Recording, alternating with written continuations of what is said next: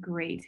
Well, welcome everyone. Thank you so much for joining today, and I hope that this will be an interesting program for you. I see we already have some questions in the chat box, and let's see, searching for Roma tomatoes, Malabar spinach, digging up invasives, and other tomato related questions. So we can come back to those maybe at the end and see if you've gotten the answers that you all needed for those questions. I guess for the my presentation today, I'm talking about vines and ground covers, and I went ahead and put this presentation up in a Drive cloud account. So if you want to access it later, you can find it at the URL that you see on the screen there. I'll just write, oops, it's go.unl.edu/vines. So if you want to look at it again later, you sure can.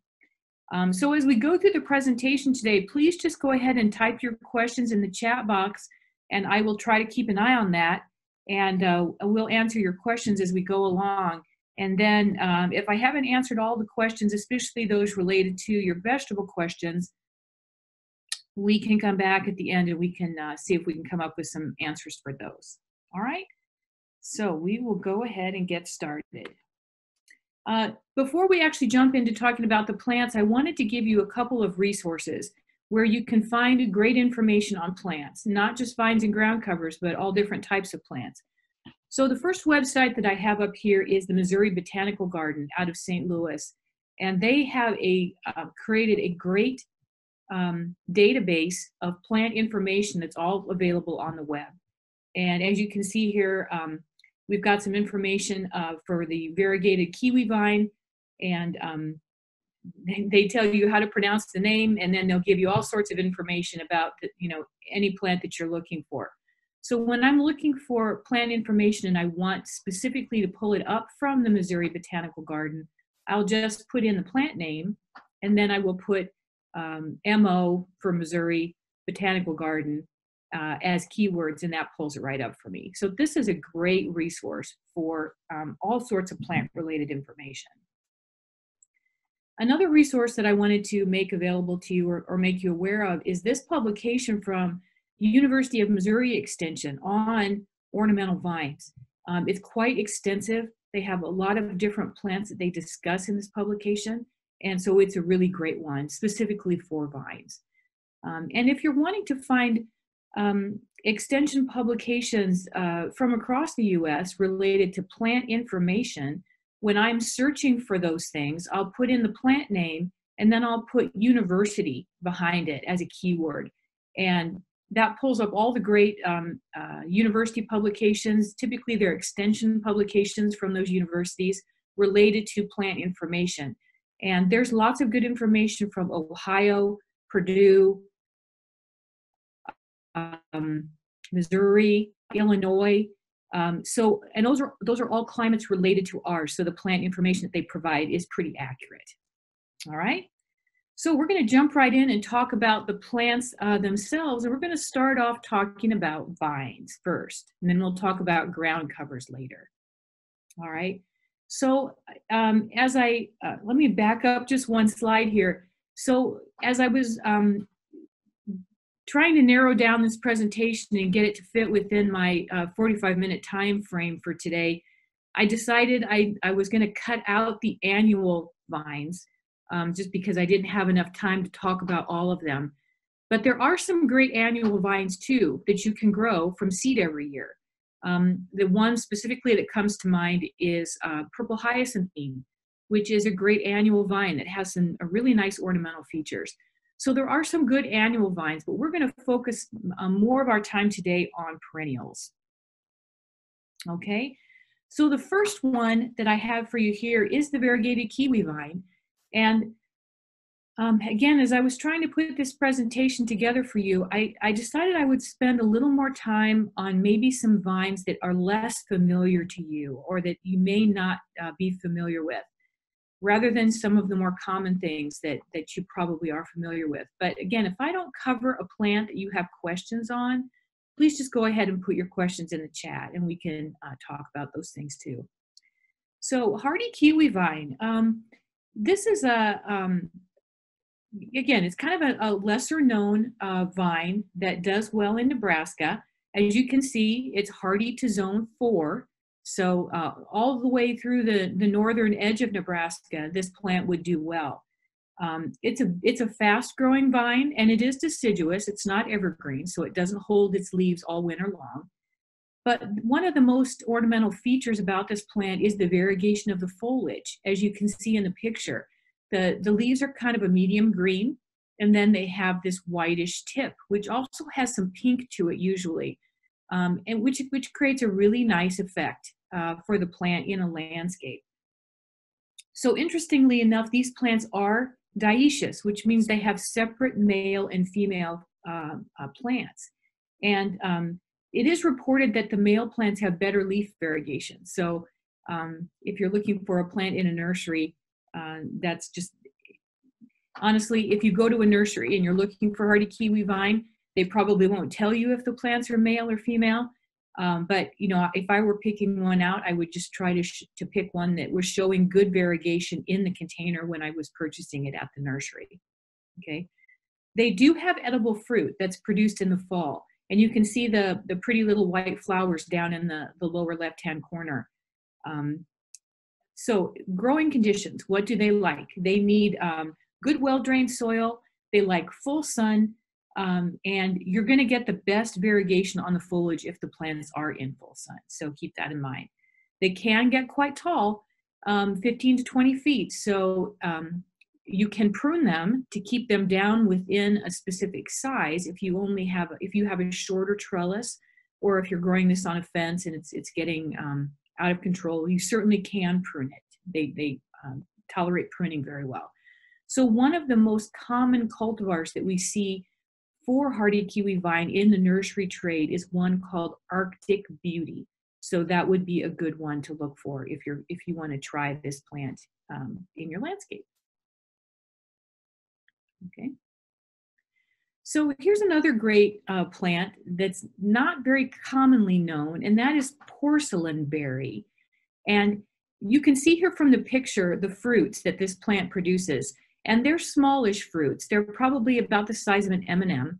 I would say regular M&M to peanut M&M. They're going to be somewhere in that size range.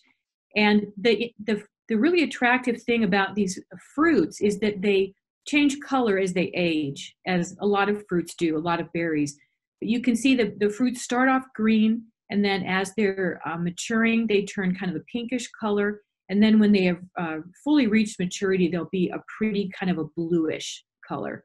And so they're very attractive fruits in the landscape. So this again is a deciduous woody vine. So the vines themselves are perennial. The vines will live from year to year. And they have a leaf that reminds me somewhat of a mulberry leaf.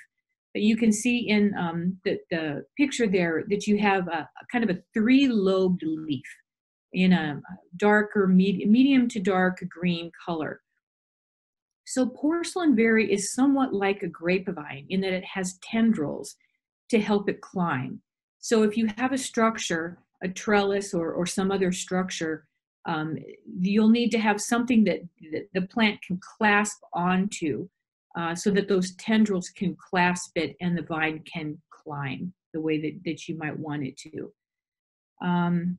So specific growing requirements for porcelain berry, they also like well-drained soil, including sandy and rocky soil. And sometimes it can be difficult to find plants that do well in sandier soils, but this is one that will do well.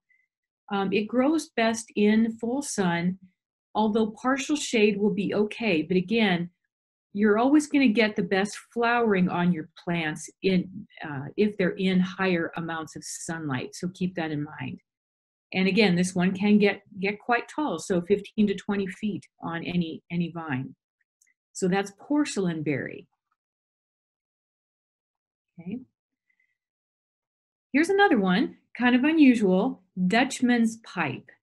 And this one, again, is hardy all through all of the zones in Nebraska. It's hardy to zone 4. As you can see in the picture there on the lower right, where this plant gets its common name from the flowers. And the flowers are kind of a brownish, tan to brownish color. And their shape, they have a very unusual shape that is reminiscent of the old pipes that you would see some men using that have kind of that U shape, where they come from the mouthpiece down in a U and then back up again. So that's where this plant gets its common name. You can see in the larger picture that the leaves are quite large. They have large kind of spade-shaped leaves. And so it gives an unusual texture in a landscape because the foliage itself is coarse. And that contrasts with a lot of the medium to fine textured foliage that we have a lot of our other ornamentals. So those large heart-shaped leaves. The flowers, unfortunately, one thing about this plant is that the flowers can sometimes be hidden within the foliage and they can be a little bit hard to see. So that's just something to keep in mind. If you had a trellis that this plant could grow up and the flowers might, be hanging down beneath the foliage, that might make it a little easier to see them so that you could enjoy them, okay? So again, grows well in average to well-drained soil. It does not particularly like to be dry. So I would not consider this to be an extremely drought-tolerant plant. So if you want to try to grow it, just make sure that you're going to, just keep it in mind, I should say, that you're going to need to provide good, consistent water to make sure that this plant does well when we are in dry conditions, okay? So some of our vines can be, quite aggressive. And so to keep them within bounds and keep them from becoming or overtaking your landscape, you need to do some pretty severe pruning. And this is one. So you would want to cut it back in late winter, cut it down to control the growth, to keep it from getting too overgrown. And in some cases with our vines, an individual vine will grow for several years, but then it may die back. And so if you're not doing regular pruning, you'll end up having a lot of dead woody stems mixed in with the living stems, and it can look kind of messy. So again, the pruning can help eliminate that issue. Let's see. So Lisa had a question here. How deer resistant is Dutchman's pipe? Good question, Lisa. And honestly, I can't say that I know for sure. I've never tried growing this to see if deer would be a big problem for it. The thing in my mind, though, is that this is such a kind of a fast-growing vine. Even if you did have some deer chewing on it in the initial years, once the plant was, say, usually it's like 3 to 4 years is when we consider a plant well-established and it kind of reaches its maximum growth potential. At that point, even if deer did do some chewing on it, this would probably outgrow any damage the deer would do, and then you would still have your vine there.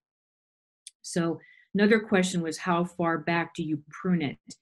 I would say prune it back to about a foot or so from the ground, and then you would let it grow back again from the base every year. Okay. Thanks for those questions. All right. Okay, so American bittersweet. Maybe this plant doesn't fit the definition of unusual or unfamiliar, because you probably are all very familiar with bittersweet. And it's a great plant for the ornamental flowers for fall decorations. We love to use them in fall decorations. American bittersweet, again, is a woody vine, deciduous, so it loses its leaves every year. And again, it has separate male and female plants. So one question that sometimes we'll get, people will say, is my bittersweet never has fruits on it. Well, you probably have a male plant. When you go to the nursery, this is one plant where it's a little bit difficult to know if you have a male or a female plant, because there aren't a lot of named cultivars of bittersweet. So with some plants that have males and females, like holly, we know if we're buying a female plant by the cultivar name, like Red Prince or Red Princess. And then the male plant will be named Prince. And so we know we've got male or female. That's not the case with bittersweet. So you probably want to grow 2 or 3 plants in a grouping together so that you know that hopefully one of those plants will be female. And then you do need the males. You can't have the fruits. If the flowers don't get pollinated, there won't be fruit set, and then you won't have the fruits either. So you do need male and female together. So just keep that in mind. And then if you have no fruits at all for several years, and you do have multiple plants, then you'll probably have to do some really close investigation of the flowers in the spring to see if you have male flowers or female flowers. And that's something that's going to be difficult to do. So I would say if you took some really close-up pictures of the flowers and sent them to me or to one of the other horticulturists within Nebraska Extension, we could maybe help you identify if you have male or female plants. So Lisa's asking, can you start this from seed? Absolutely. Absolutely you can. And again, you'd probably need to grow several plants out for a few years to see if you know which are male and which are female, so that you know you have a good mix. Okay. So American bittersweet is a native. It's native to Central and Eastern North America. We oftentimes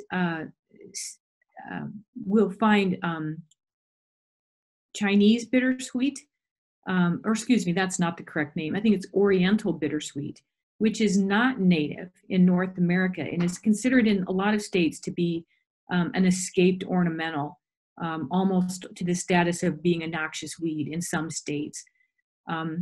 So you can grow Oriental bittersweet. It's not considered a noxious weed in Nebraska, but just try to realize that it might be better if you went with the American native, just to preserve our natural ecosystems and not have a non-native plant be introduced into the area. Okay. Bittersweet is actually pretty easy to grow. Again, it doesn't really require any special soil.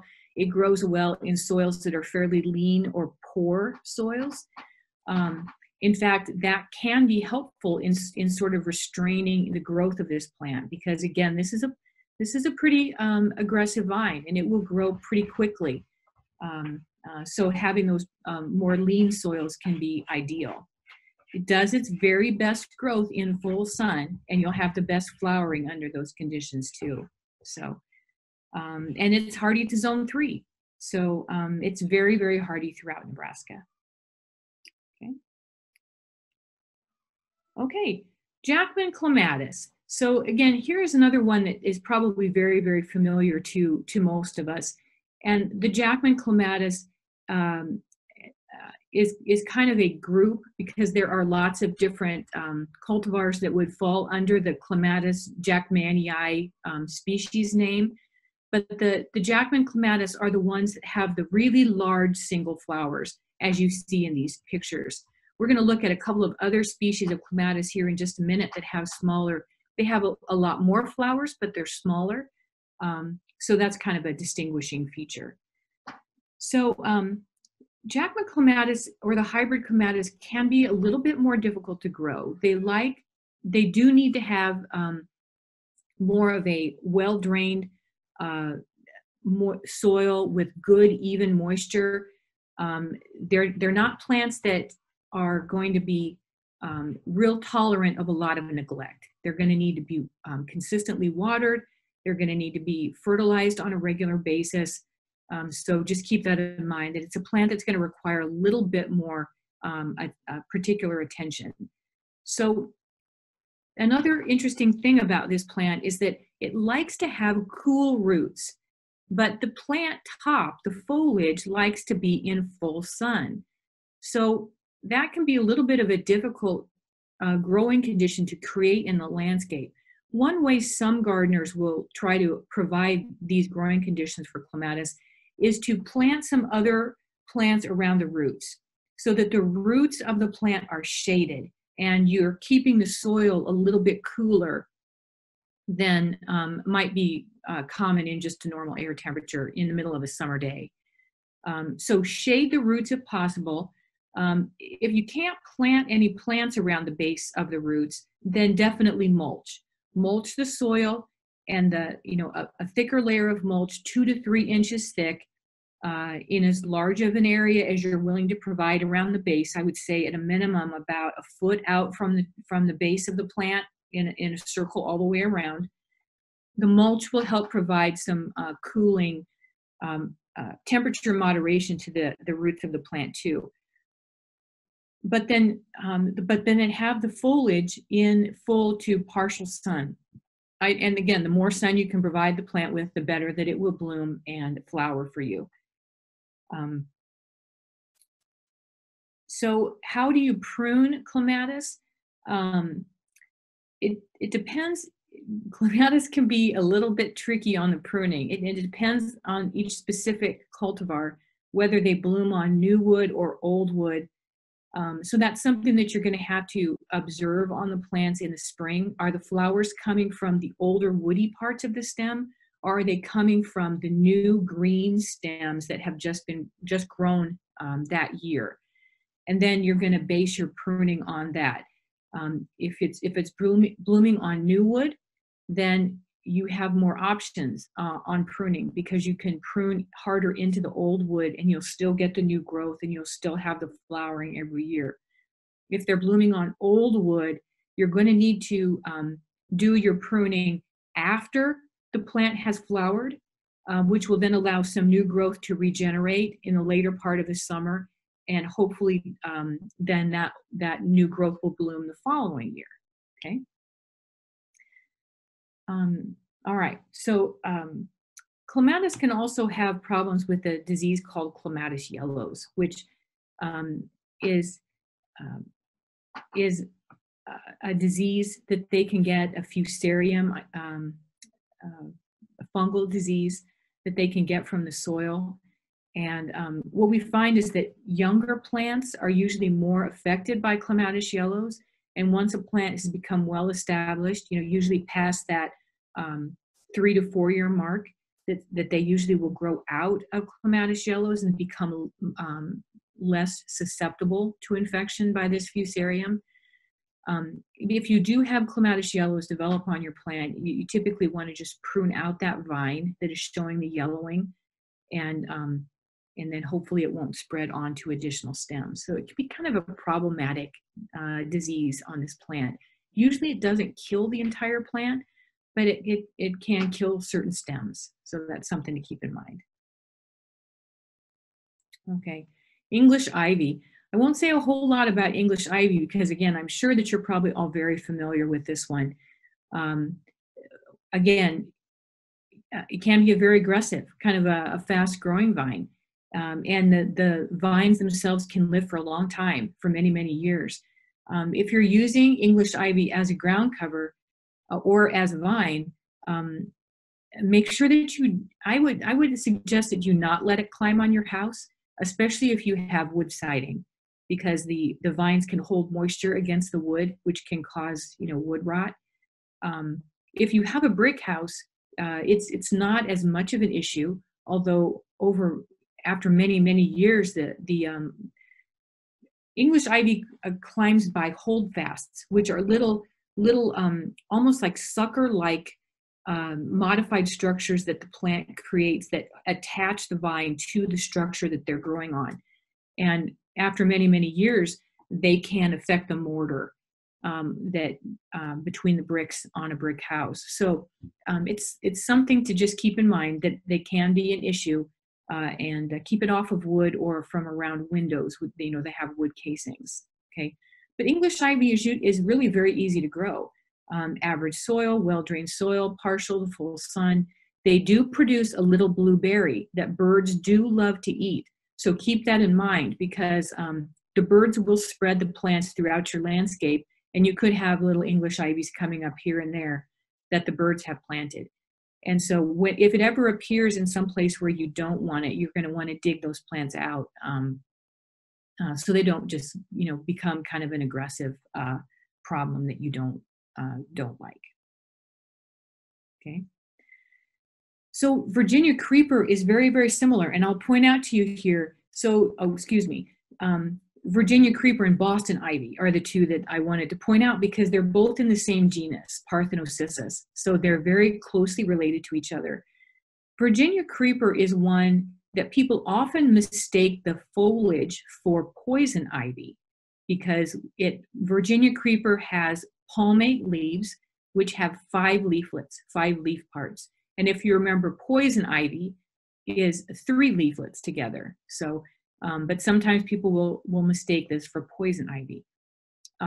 It's actually a very pretty vine, especially in the fall. And you can see in the lower picture there some of the fall color that it has. In fact, in where I have seen this growing, oftentimes in the fall, the leaves will be more of a darker maroon color intermixed with some of the lighter reds and yellows. So you get kind of a spectrum of color within the Virginia creeper in the fall. They do have little flowers that are kind of inconspicuous, and then they also have a dark blueberry that birds love to eat. And so the birds will again spread this one through the fruits or through the seeds.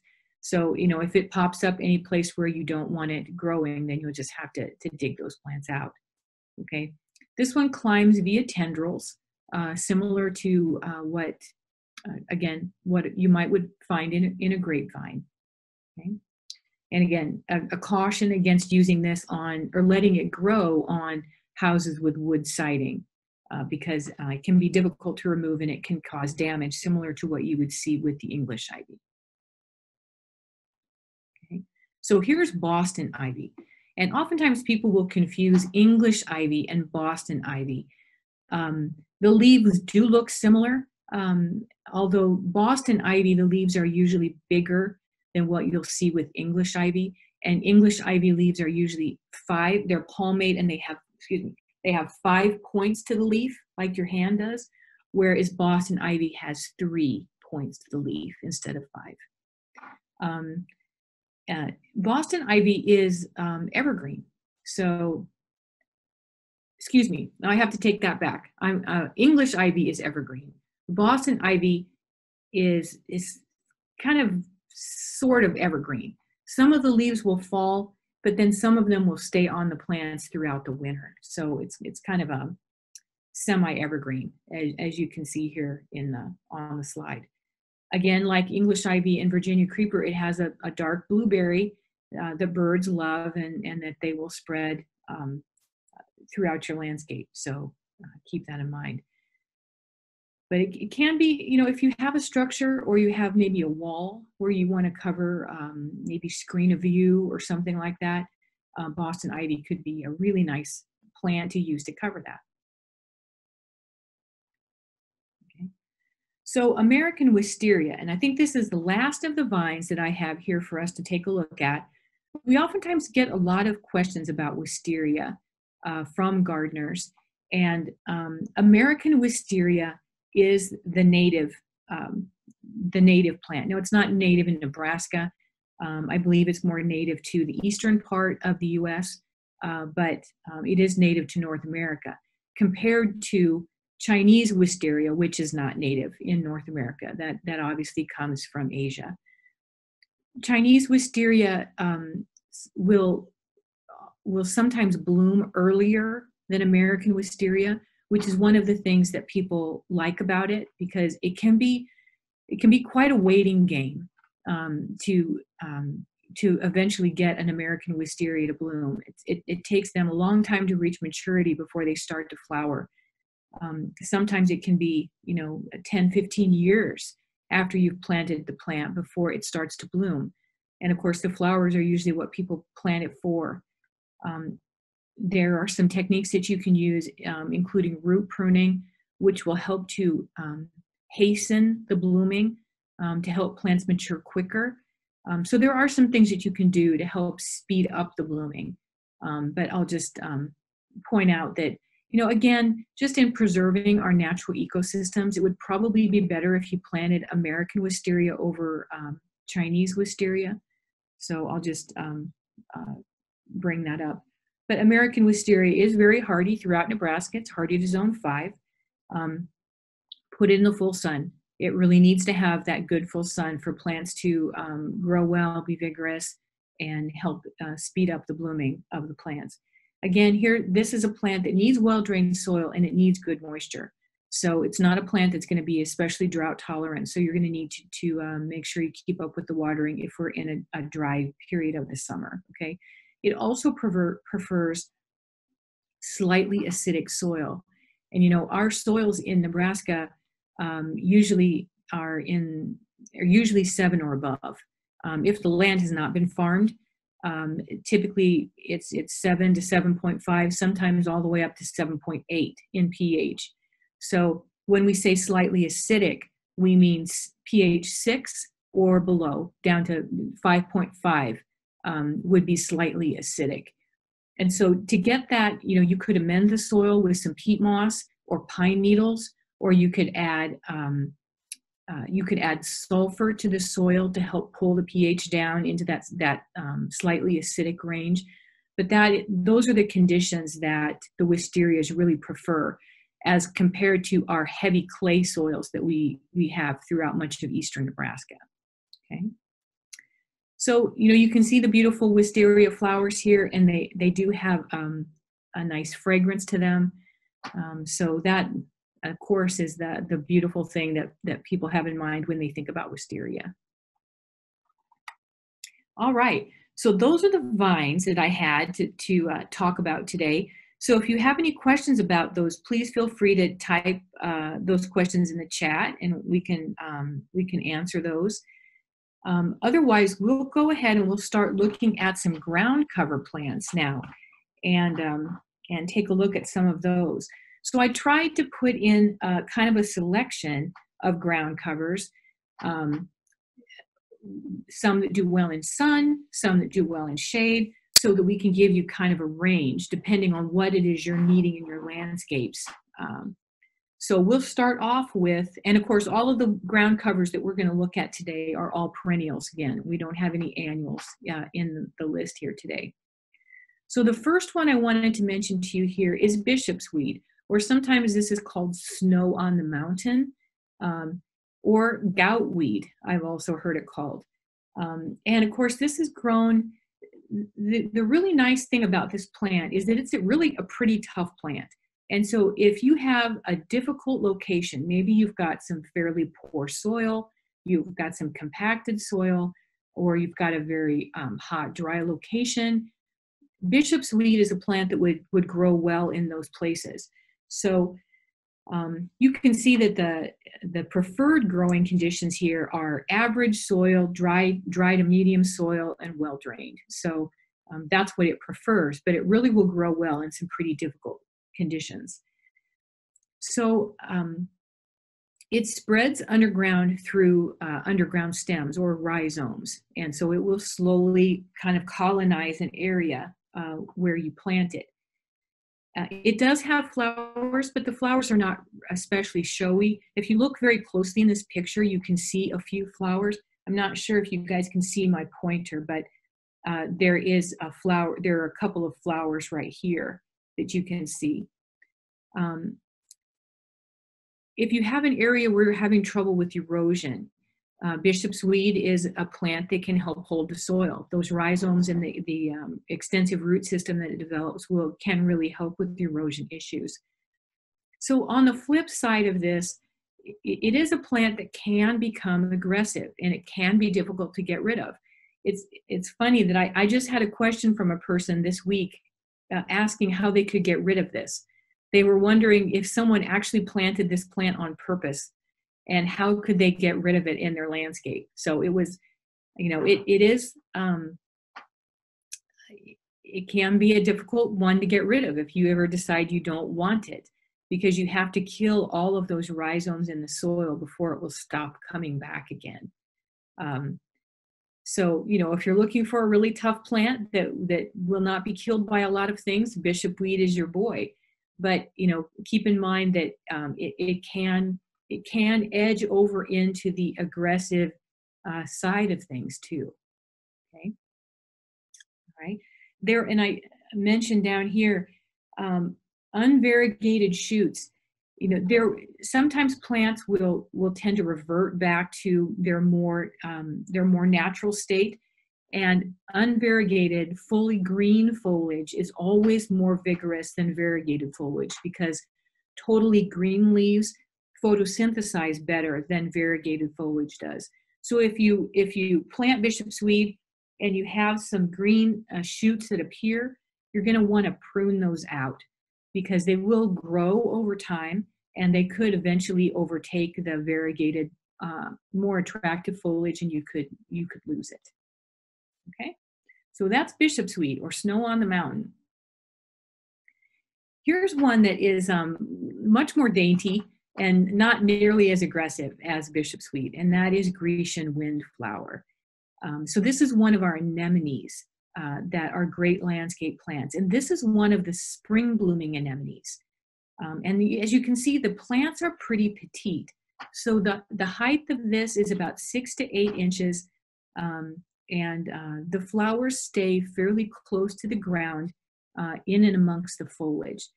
So, but it's a great plant to have in a landscape if you want some really early flowers. And you can see that the color range in the Grecian windflower is blue and white, sometimes pink or a purplish red color also. And the foliage is almost fern-like. It's very finely cut and lobed. It gives a really soft looking texture. The plants really prefer amended soils. So we're looking here for something like some peat moss or some compost or some added organic matter in your soil if you want to get your windflowers to do well. And then, you know, put them in dappled shade. And I would say for us in Nebraska, morning sun would be fine, but some afternoon shade would really be ideal. These plants will not perform especially well if they're in a place where they're going to get pounded by heavy, intense afternoon sunlight. So give them some afternoon shade, okay? Let's see, Carrie had a comment here. Bishop's weed does not outcompete creeping bellflower. Okay, that's interesting. I'm wondering if your creeping bellflower, is that one of the campanulas that you have tried? You might just mention that too. Okay. All right, so, and I should, you know, so the first plant we mentioned, bishop's weed, full sun to partial shade. Grecian bellflower, also I would say partial shade because we want it to have that afternoon shade. Now here we're going with an artemisia, and the artemisias are plants for hot sun, full sun, hot locations. Once they're established, they really do well under very dry conditions. So if you have a dry location where you need a ground cover, artemisia would be a great one to try. And artemisias are wonderful because they bring this beautiful whitish gray foliage to the landscape.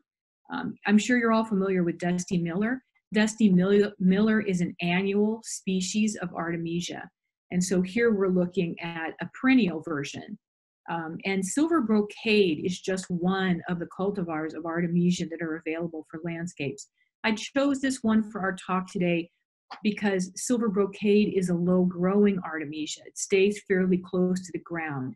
It's not going to be really tall and upright, but it brings that beautiful soft foliage with the kind of rounded lobed leaves to a landscape. And it's a beautiful, just sort of a low creeping ground cover. One thing to keep in mind, it does need well-drained soil. If you have an area like say at the base of a downspout where it stays fairly wet for certain periods of the year, or especially if it's wet in the wintertime, that is not a location where artemisia would do well. It needs to have dry roots in the winter, and it needs to be well drained and mostly dry in the summer. But again, a beautiful plant, and it will just slowly creep, and it's not what I would consider an aggressive plant at all. It'll just slowly creep and get a little bit bigger every year, and cover an area. And of course, after you've had it in place for a while, you can easily divide it, and you can transplant it to other locations in your garden. Okay. All right. So basket of gold. Basket of gold is another great ground cover. It's kind of an early summer bloomer, and it's covered with all of these beautiful little yellow flowers. It reminds me a little bit of alyssum, which is an annual, only the flowers are in this case yellow instead of white as we see with most alyssums. And of course, alyssum is an annual, whereas basket of gold is perennial. So um, uh, beautiful little clusters of yellow flowers. The foliage itself is kind of a gray-green foliage. And again, this is a plant that also needs really excellent drainage. In fact, you could almost plant this in a rock garden if you have an area where you've got sandier soil or even gravelly soil. The Artemisia that we just looked at and basket of gold would be good plants that you could think about for those areas, okay? It needs full sun. This plant really is not shade tolerant much at all, so plant it in full sun, okay? All right, snow in summer. So not to confuse Cerastium with the bishop's weed or the snow on the mountain we looked at. This is snow in summer. And again, Cerastium or snow in summer is a pretty tough little plant. And it really does need very full sun again to do its best. It's hard to see the foliage very well in these pictures, but the foliage is again kind of a silvery color, grayish foliage. And then you have these beautiful little white flowers. So plants have underground runners or rhizomes and will just gradually spread. The clump will get bigger and bigger as this spreads over time. But once it's established, usually after you get past that first establishment year, this plant is very tough and drought tolerant. And so you don't need to do a lot of babying or special care. This plant will just grow and do very well with little care from you, okay? Very winter hardy, hardy to zone 2, so obviously would do great throughout Nebraska. Okay, here's one of my favorites, leadwort or plumbago is a great little low-growing ground cover. And the foliage, as you can see here in the picture, in the summertime, is just a medium kind of a green. When we have cool spring weather, the foliage is kind of tinged with maroon around the edges. And then in the summer, it kind of perks up and is just sort of this nice medium green. The foliage is fairly low growing. It's usually around, in my landscape, I would say it's somewhere in 6 to 8 inch height range. Then later in the summer, when it starts to bloom, it gets a little bit taller. I'd say, in that 8 to 10 inches, possibly up to 12. So it stays fairly close to the ground. And the picture here doesn't really do this plant justice because the flowers are blue. They're a true blue. And it can be hard, especially in perennials, to get flowers in your landscape which are true blue. But these are, and they're almost an electric blue. It's a really bright color blue. It really stands out in a landscape. And then when we start to get frost or cold night temperatures in the fall, the foliage will turn this beautiful kind of a maroonish, bronzy green blend.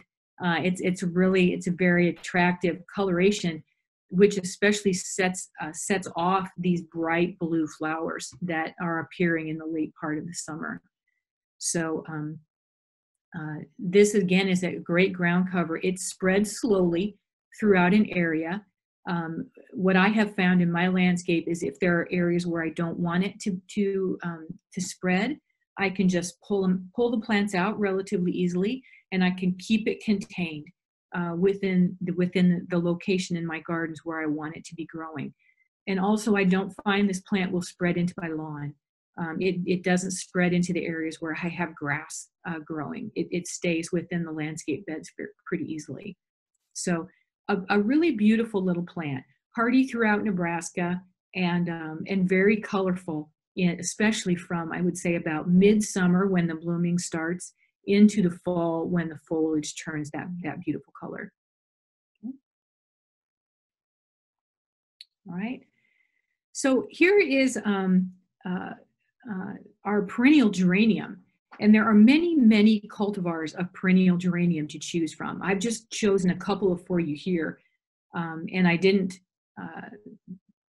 sorry, I didn't put in my notes here which cultivars these are.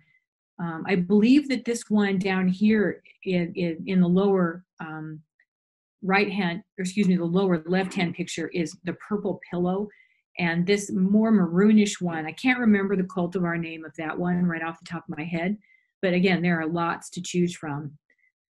So the perennial geraniums are, again, are slow spreaders. So they just kind of slowly will expand and multiply themselves in a garden.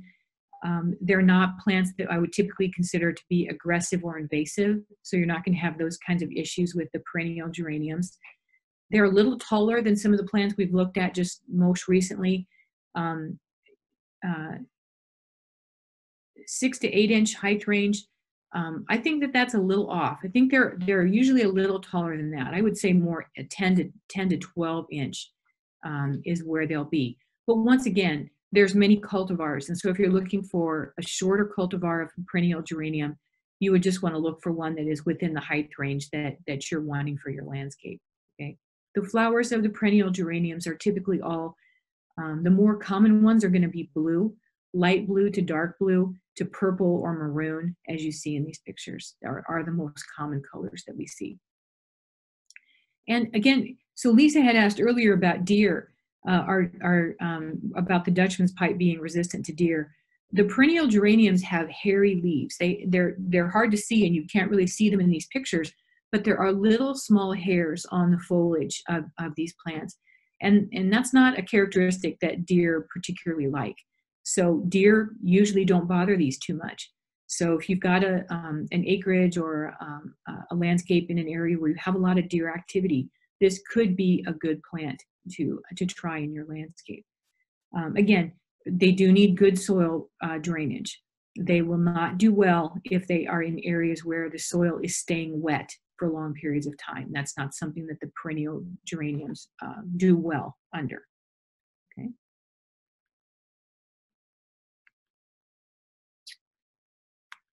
All right. Let's do that. Okay. Oh, let me go back. Didn't realize these were animated. This is a plant, again, that I have in my landscape, and it's a little plant that I love. It's blooming right now. One of, again, the earlier spring bloomers called prairie smoke. Now, there are a couple of different species of geum that we can grow in our landscapes. So this is Geum triflorum. And again, this is a very short little plant. The foliage, which you can see it sort of in the background of this picture, it's very finely cut, almost ferny looking foliage. But the foliage is very close to the ground. It's under 6 inches. I would say in most cases it's under 4 inches, very close to the ground. And these plants spread very slowly. The clumps will just get slightly bigger and bigger every year. So not invasive, not aggressive, but they will just slowly spread. And right now they are in this stage that you see in the picture with these beautiful little nodding pink buds. And they're kind of a darker pink. And then when they flower and the flowers mature, they will open up to this kind of white feathery flower. And then as the flowers get older, this feathery, I think that these would be stamens. These stamens will just become paler in color. They'll become more cream color, and they almost look like smoke, which is where this plant gets its common name of prairie smoke. But they're beautiful little plants, a really wonderful little very low growing ground cover. And I have to say that these plants are tough too. The soil in my garden is very, very heavy, really rather poor soil. And in the summertime, the areas where these plants are growing are just blasted. They are in full sun all day long and very hot locations. And these little prairie smoke plants just grow fine. after they've gotten rooted and are well established in an area, they grow just fine with very little attention from me. So I really love these little plants, and they're extremely winter hardy. As you can see, hardy to zone 1. So that's very, very winter hardy. But a beautiful little, very low growing ground cover for full sun areas in the landscape. If you haven't ever tried prairie smoke, you might want to give it a try sometime. Okay, here's a better look at what the foliage looks like, and they are evergreen. So the foliage stays green in the wintertime, and then again, it'll just continue to grow the next year. Okay, let's see. This is. Oops, I went back. We're going to talk now about lamium, lamium maculatum, some of the ground cover lamiums. And here again, we're going back to shady conditions. So the lamiums do best in the shade. And although they flower, as you can see in the picture, they're grown primarily for the variegation of the foliage. So beacon silver, as you can see, the leaves are primarily a silvery green. And then they have a margin around the leaf, which is a little bit darker green color. So the lamiums will bloom in the early part of the summer, from May to about July, with these little clusters of pinkish purple flowers. And they do, as I said, prefer partial to full shade, and they need well-drained soil. Again, not wet shade, but dry shade is where lamiums will do their best. So again, they stay fairly short, usually about 4 to 8 inches is the height range for these. And then they will just kind of slowly spread and cover the area where you have them planted. So if you've got a really shady area underneath a tree, a lamium would be a great plant to consider for that location. Okay, so now we're jumping back into the sunny parts of the garden with a couple of our primroses. And the first one that we're going to look at here is the showy evening primrose. And this happens to be a cultivar called Siouxland Pink. Sometimes it's just called Siouxland, or sometimes it's called Siouxland Pink. So, and you can see obviously where the common name comes from these beautiful little pink flowers. And the flowers themselves are very delicate looking. They're the thin petals, just kind of very delicate, on a little bit of a taller stem that holds them up above the plant foliage, and they'll just kind of move back and forth in the wind. And they're very, very pretty. They do best in full sun, as I mentioned earlier, and they will spread through a stolon root system, or a stolon root system is a good description. They can be aggressive, in that they can spread to areas where you don't want them. So just keep that in mind. I think that, honestly, I haven't ever grown this particular cultivar in my landscape, so I haven't ever tried to get rid of them when I didn't want them. But I think that they could be fairly easily dug out of an area where you don't want them to grow, or you can certainly contain them within a section of a landscape. Oftentimes I've seen them grown in areas where the whole garden is bordered on all sides by like some kind of a sidewalk or a curb cut or something like that. And then they're just allowed to grow and fill in that whole area. And again, if they do bloom, and then when most of the blooms are done, if you cut the stems back to about half their height below below where the old flowers occurred, then they will grow back up and they'll bloom again. And so they can have some pretty color for you in the landscape during the summertime. Okay, let's see. Here is the other primrose that I wanted to mention. This is Missouri primrose, and it's interesting because these two primroses, I think if you see them in a landscape, you wouldn't necessarily realize that they're in the same genus, because they look so different. The Missouri primrose grows much closer to the ground than the showy evening primrose does. And it has much narrower foliage. So as you can see in the picture, the leaves are this kind of elongated, spear-shaped, simple leaf. And then the flowers are these beautiful, bright yellow flowers. And the stems are kind of reddish.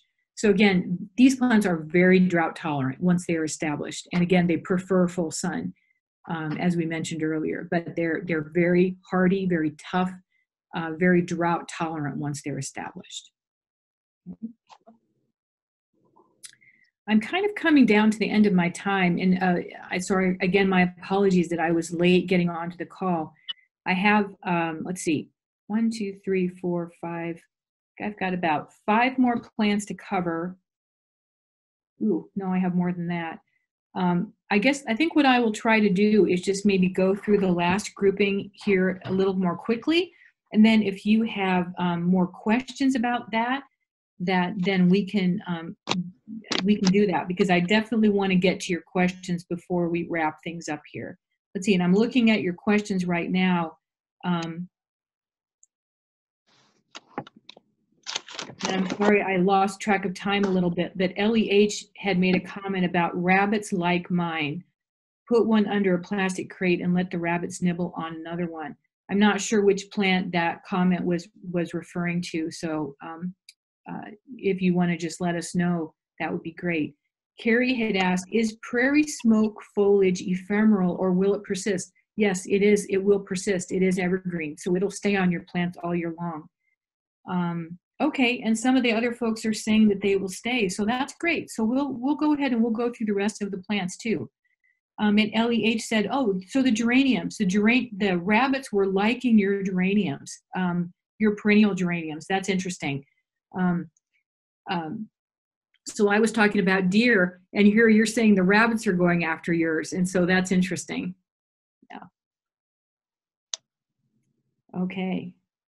Here is the next one, Pachysandra. And a lot of you are probably very familiar with Pachysandra as a ground cover, because it is a very, very common ground cover that we see in landscapes.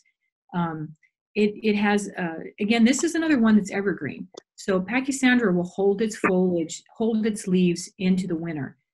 So you won't have just bare stems standing there in the wintertime. And then in the summer, they do have these pretty little short spikes of white flowers. So that does have a nice contrast against the dark green of the foliage, of the Pachysandra foliage. Pachysandra spreads by rhizomes, so it will just kind of slowly spread to fill an area. And this is another plant for shade. So partial to full shade is really where you want to grow this plant. And here again, Pachysandra struggles a little bit in some of our heavy, really heavy Nebraska soils. So if you're wanting to get this one off to a good start, I would certainly suggest that you do some soil amendment before you plant it. Add some additional organic matter, some peat moss, some compost, something along that line to help provide that organic matter that Pachysandra really prefers. Okay. Okay. Let's see. Here's phlox, the moss phlox. And again, a very common one. You're probably all familiar with moss phlox. Blooming right now in our landscape. So again, another early spring bloomer, which is one of the things that I really like about it, is those early flowers. And the moss phlox come in a range of colors from white to light pink to dark pink to purple or a light lavender color. So we have a lot of different colorations to choose from in the moss phlox. And I've listed a few cultivars for you here, just again to show the wide color range that we have to choose from in the moss phlox. Very short, 6 to 9 inches, easy to grow. They're not very picky about soil type or soil organic matter. They can grow in some fairly poor soil. The only thing you do need to make sure is that you give them well-drained soil, and that they really do need that to do well. And if you haven't noticed, these are also evergreen. They will hold on to their foliage in the winter and stay green. Okay. So here's another one of my favorites, and this is back to the shade garden now. Solomon seal prefers partial to full shade. So it's a woodland native. It likes to be in the shade of other trees or shrubs. This is the variegated Solomon seal, as you see in this picture, is the more preferred. It's a little more ornamental than the typical species of Solomon seal, which just has straight green foliage. What I like about these plants is they have these beautiful little nodding stems. So the stems come up and then they just kind of nod over, and you've got these we call it two ranked. So you've got leaves that come out from two sides of the stems that create this almost horizontal layer of foliage on the plant. And then on the underside, there are these little long elongated bell-shaped white flowers. And the plants that I have in my landscapes are blooming right now. So they have a rhizomatous root system. They will slowly spread, easily pulled up or kept within an area. You know, they're not aggressive in a way that you won't be able to get rid of them if you don't want them. But they the leaves stand about in the 18 to 24 inch height range is very true. And they just create a beautiful, I almost think of it as an architectural structure to the look of the plant that can add a lot of attractive character to a shady area in the garden. So if you've got the shade to deal with, I would really suggest variegated Solomon seal as a plant to try out. Here's a look at what those flowers look like when they're blooming. And once the flowers fade, there's a berry that comes on. Each flower will turn into one berry, and they will be black when they're mature. And I usually don't see berries on my plants because wildlife eat them off. I'm not sure if it's rabbits or birds or exactly what type of wildlife loves these seeds, but they will be gone and I'll never see them. Okay, so I have a couple of sedums. I couldn't really talk about ground cover plants without including some form of sedum. And so again, the sedums are plants that will be back to the sunny part of the garden. In fact, even like a sandy soil or gravelly soil, or if you have a rock garden, a sedum would be a great plant to have in those locations. And the sedums are all going to have that thick succulent foliage that is typical with this particular genus. And the two that I'm featuring here are the lower growing types. So there's other taller sedums that we can plant in our landscape, which don't spread really, but these low growing sedums do, and they will be a nice ground cover for you. So this is dragon's blood, and it gets that name from these red flowers. When it's blooming, the flowers are a beautiful, attractive red color, which can really add a nice color accent in your landscape. And all of the sedums, the foliage is evergreen. So they will stay, the foliage will stay on the plants even into the winter. And oftentimes the leaves will turn kind of a burgundy green color in the winter when we're getting cold nights. But they will still have foliage. So put them in an area where the soil is very well drained. That's what the sedums prefer as a succulent plant. And again, full sun is their ideal location. And these plants, the dragon's blood, will be about 4 to 6 inches tall, approaching the 6 inches when it's blooming. When it's just the foliage, it'll probably be more in the 4-inch height range. Okay. So here is another species of sedum, a little bit taller, and the flowers in this case are an orangey yellow. It's interesting because the buds themselves are pink, but then when the flowers open, the petals are yellow, and the centers of the flowers are more orangish. So you almost get a kind of a color spectrum from pink to orange when these plants are in bloom. And then as you can see, the foliage on the Kamchatka, it's variegated. You have a white edge, white margin to the leaves, which is also another attractive feature of this plant. So a very interesting sedum to try in the garden. Okay, so sticking with our sunny areas of the landscape, here is lamb's ears. And again, this is a more common ground cover, which you're probably more familiar with. It has very soft leaves that are covered with these fine hairs, and a very velvety, soft texture to the plants. Oftentimes, lamb's ears are included in sensory gardens because of this really soft feature that we have on the foliage. They do bloom, but the flowers are not really particularly showy. In fact, a lot of people don't really like the flowers on lamb's ears, and they'll remove them and just enjoy the foliage itself. So again, put this in an area where you have well-drained soil, and it's going to get full sun, and lamb's ear will be completely happy. Try not to overhead irrigate. In fact, really, you don't even need to irrigate these at all.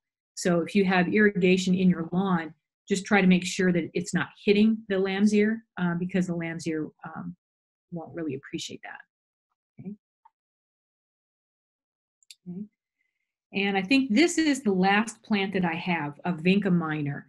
And again, Vinca is a very common landscape ground cover that is used in a lot of landscapes. Many of the Vincas that are used as ground covers are just a straight green or a green with a white variegation on the leaf. But Vinca illumination is a much showier, bright colored leaf with this beautiful yellow-green variegation, and then striking blue flowers when it's blooming. So the Vincas have long stems that will root down. In fact, the stems are almost along the form of a vine, and wherever the vine touches the ground, it will root down, and then you'll have a new plant generated from that location.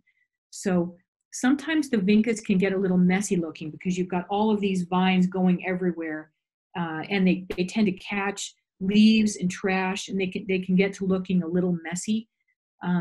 If you keep the vines trimmed so it has a little bit more of a manicured appearance to it, it can, they'll just look a little bit nicer. But you've certainly got a very striking color combination here with the leaves and the flowers together. The Vincas are not hard to grow.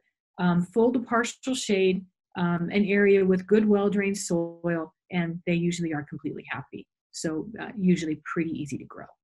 Okay. So that was the last of the plants that I had. And I want to go back here to look at some of the questions that you had here. And let's see, we had a question about where would you expect a grapevine that was pruned last winter to be at this time? So I'm assuming that you're asking about what sort of a growth stage would the grapevine be in right now. I would be expecting you to see the buds opening, the flower buds opening, and just seeing the very first beginnings of the leaf initials. Not much leaf expansion yet, just very small leaves.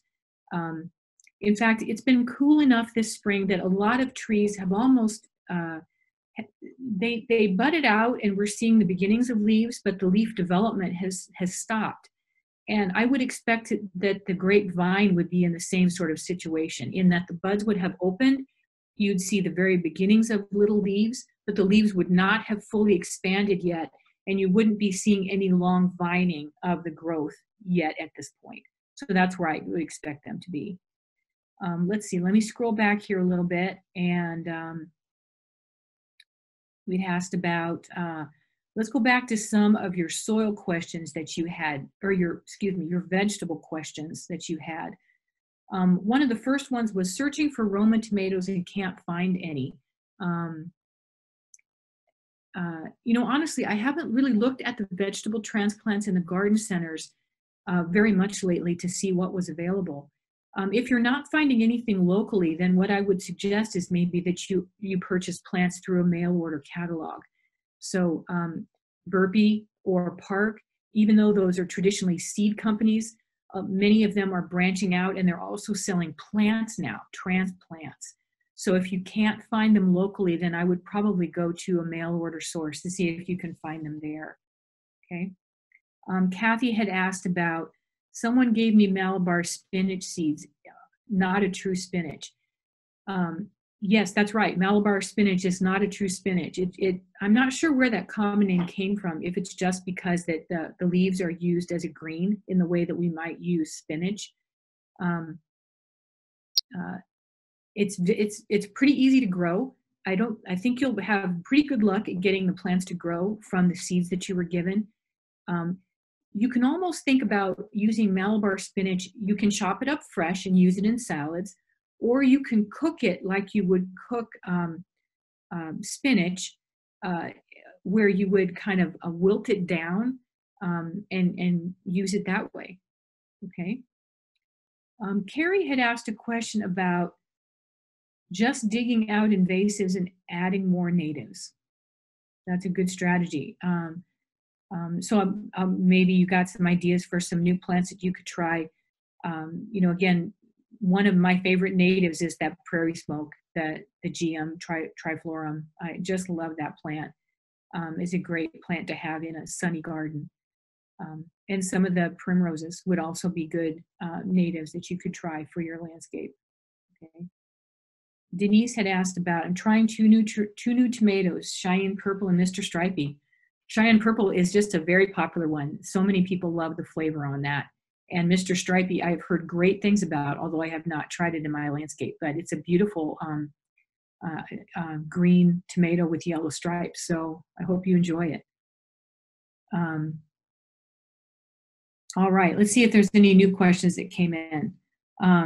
Which ground covers might be good combinations to replace grass lawn altogether? Well, that's a difficult question, and we oftentimes get questions from gardeners about, they don't want to grow grass and they want to have some other kind of ground cover. I would say, first of all, we need to know what sort of sun exposure do you have? Is this full sun or is it shade? That's going to make a big difference. One of the alternative ground covers that I have seen people use most often is clover. Clover can be mowed, so you can keep it, shorter than maybe it would grow naturally unmowed. However, clover does bloom, and you will be attracting bees to those flowers. So that's something to keep in mind, especially if you're going to be out there walking, you don't want to step on a bee, or have an allergic reaction or something along that line.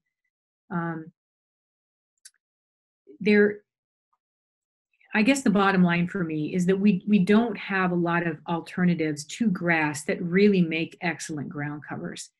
And usually when people ask that question, it's because they don't want to manage their lawn at a real high rate. They don't want to have to water it all the time. They don't want to be putting fertilizer down all the time. And I would say you don't have to do that. If you have let's say you have a Kentucky bluegrass lawn, and we get into a very dry period in the summer, you only need to water it maybe once every couple of weeks to keep the grass from dying, even though it's in a dormant state. But Kentucky bluegrass, in most of the periods of our growing season, fall, winter, spring, early summer, it'll grow fine with no additional water, just using natural precipitation.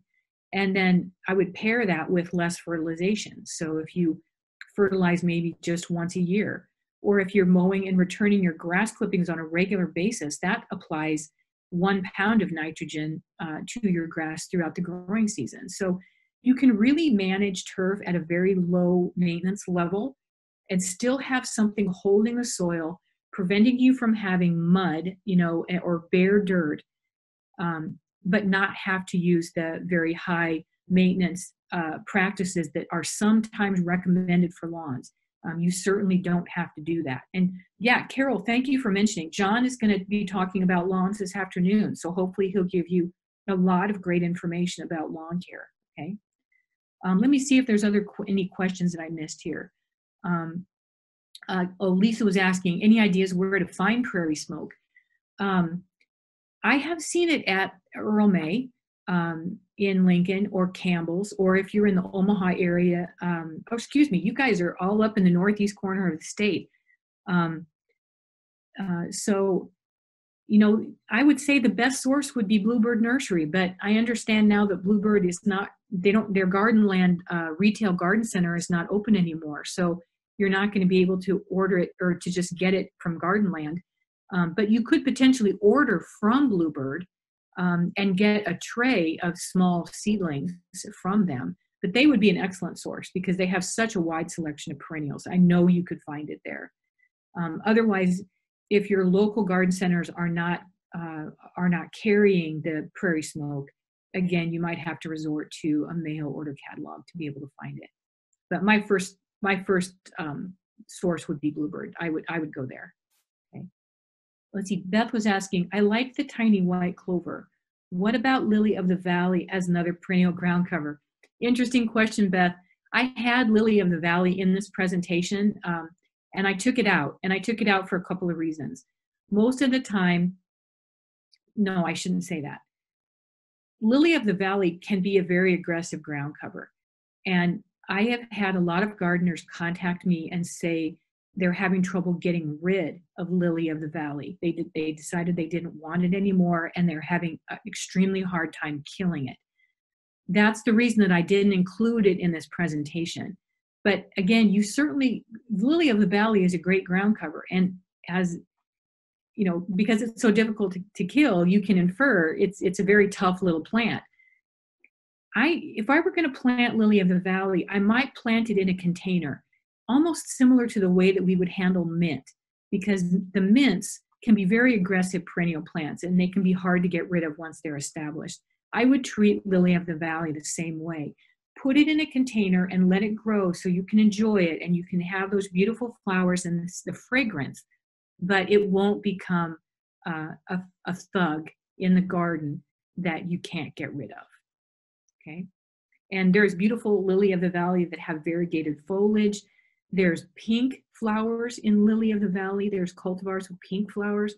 So there are some great cultivars to choose from, but that's why I didn't include it today. Okay, let's see, any other questions?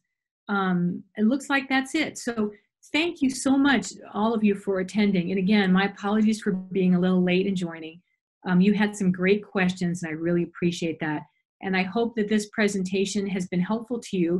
You've gotten maybe a couple of new plants, ideas that you want to try in your landscapes. And remember, I'm going to go back to my first slide. If you want to take a look at this presentation online, you can go and find it online at go.unl.edu/vines, and you can look at it again. All right. So thank you all very much for participating today.